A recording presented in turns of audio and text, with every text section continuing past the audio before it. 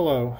I'm going to, okay, first of all, I'm going to get out of here and I'm going to minimize that. Now, over in Excel, I made this population thing. I'm going to just delete this. In fact, I'm going to start this whole thing over again. I'm going to show you how I made this graph. I'm going to do basically what I'm doing is a population simulation of bacterial growth. And maybe this bacterial growth is kind of slow because the time is in minutes. Things like flu germs and things like that reproduce much faster and take control of your body much sooner after contracting it from, say, someone who's too close to you. So we have here 30, 60, 90, and rather than write all these numbers in, Microsoft Excel encourages everyone to be lazy, so it can actually fill in numbers at 30-second intervals or 30-minute intervals if you give it the first three numbers in the sequence. It just kind of figures the rest of it out. As for the population, let's say that our starting population is 1 bacterial cell. Well, that 1 bacterial cell becomes 2. Now, I have to enter a formula, so I go 2 times the number above it, which I just click, 2 times B2, and of course 2 times 1 is 2. Alright, well, now 2 times 2 is 4. I can copy the formula down here like that by dragging the mouse. And also dragging the mouse again, 4 2s are 8, 8 2s are 16, 16 2s are 32. You get the idea. I can go all the way down, and by the time I get to 600 minutes or 20 cell divisions, I get really 2 to the power of, I think, 19 cells. So 2 to the power of 19 cells would be 524, 288. In fact, you could probably just enter that formula just to make sure that that's what it is. So 2 to the power of 20 is just over 1 million. I'll have to enter an equal sign before that. 2 to the power of 20. And there you go. Okay, so never mind that. So we're going to plot a graph of time versus population and show you that it regresses to a exponential curve. And so I go to insert, I'm going to go to a scatter plot, although there's better scatter plots here. I have to go to all charts. I like this one better, so I'm going to select that. And so we have population. Well, okay. I also find the chart labeling for axes is kind of brain dead in Excel, so you have to tell it everything. You click on axis titles, and then you give the X and Y axis separately a title. Hello? Okay, so this is time in minutes, and the other title, you do the same thing. Control A, population of cells. And as you can see, it seems to be close to 0 for a very long time. But look at the size of these numbers in this section compared to the size of these numbers in this section. Clearly, these numbers are taking off like a rocket. So these numbers are not insignificant. If we change the scale of the graph somehow, like let's say to a logarithmic scale or something, not sure if we can do that. Maybe the first thing we should do is to show you what I meant to show you, and that is to show you that this is an exponential growth curve. So if we start, for example, with a linear regression, it looks lousy because almost none of the points are anywhere close to the line. But we can turn this into exponential, and you can see that it's just bang on. Everything works. We can display the equation, and we can display the r squared, and let's just show you, make that go up a bit. And you can see here that they gave us a rather strange equation. Instead of powers of 2, it's powers of e? Like, what the heck is e?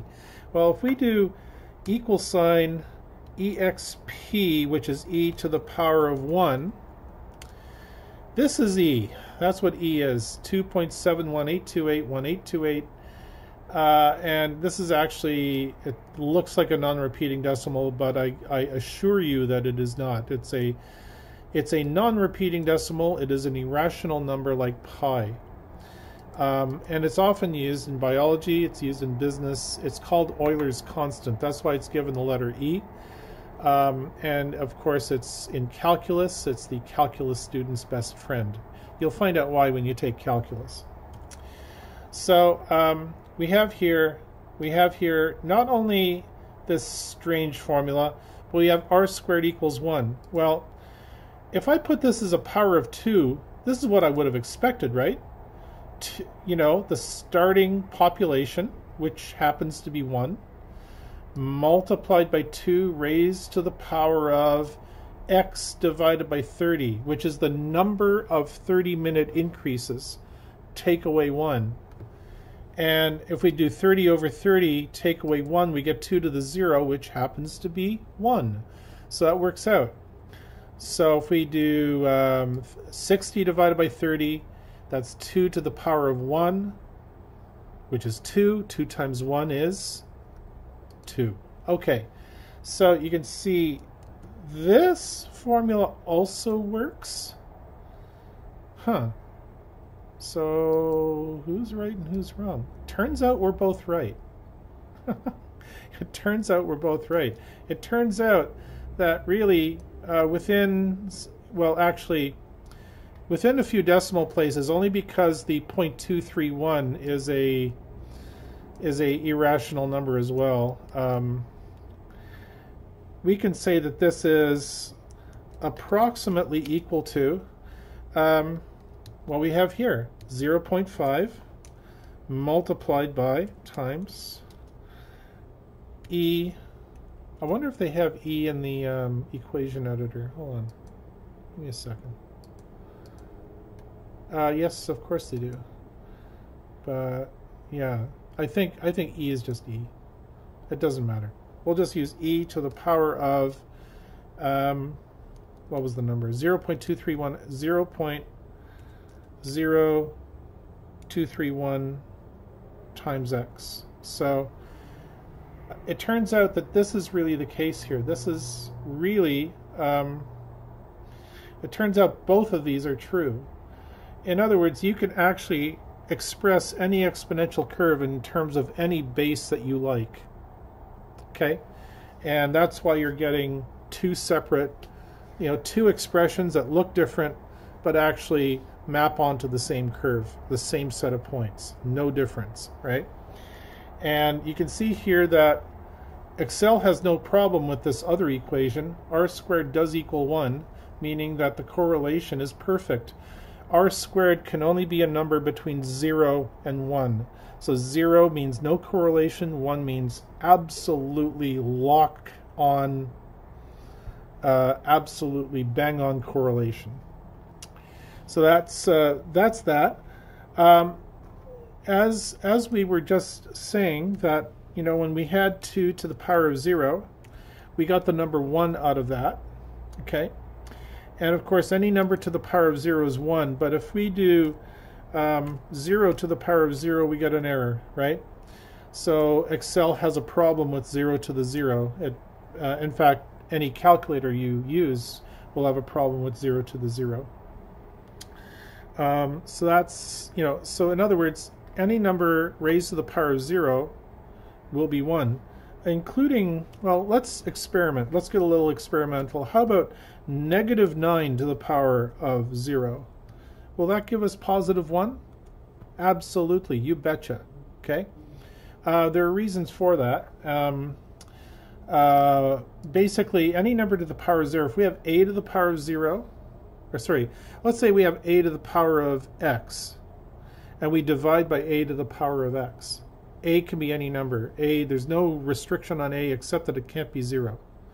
So if you have a to the power of x divided by a to the power of x, that leaves us by the laws of exponents to a to the power of x minus x, which is a to the power of 0. And anything divided by itself is 1. A to the power of x divided by itself is 1. So it's understood. So it doesn't matter what a is. It can be positive, it can be negative, it could be a fraction, it could be like, you know, here, 0.001234598876 to the power of 0. And it'll still come out to positive 1. It really doesn't matter what you have there. As long as it's not 0, you'll always get 1 when you raise a number to the power of 0. And so that was the result in the first calculation for population. If we look here, if we raise, you know, if we multiply, or sorry, if we raise e to the power of 0.0231 times 30, you're going to get, I believe, 1/2, or maybe not. I think you're going to get 2, and 2 times 1/2 will be 1. But anyway, and over here on this side, we have 30 divided by 30 is 1. 1 minus 1 is 0. 2 to the 0 is 1. 1 times 1 is 2. I wanted to show you one other thing, though. What if basically these populations are very sensitive to starting conditions? What if the population initially wasn't 1? What if it was like 5 cells, or I don't know, something non-intuitive like 3 cells?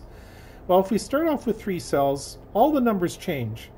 And notice that now we have 1.57 million, which actually, if we take that number and divide by 3, which is our starting amount, we actually get the original population when the population was 1. Interesting. Okay, so what if we do any number? 7. Okay, so if I divide this number by 7, I'll get my original population from when the initial conditions were equal to 1 cell.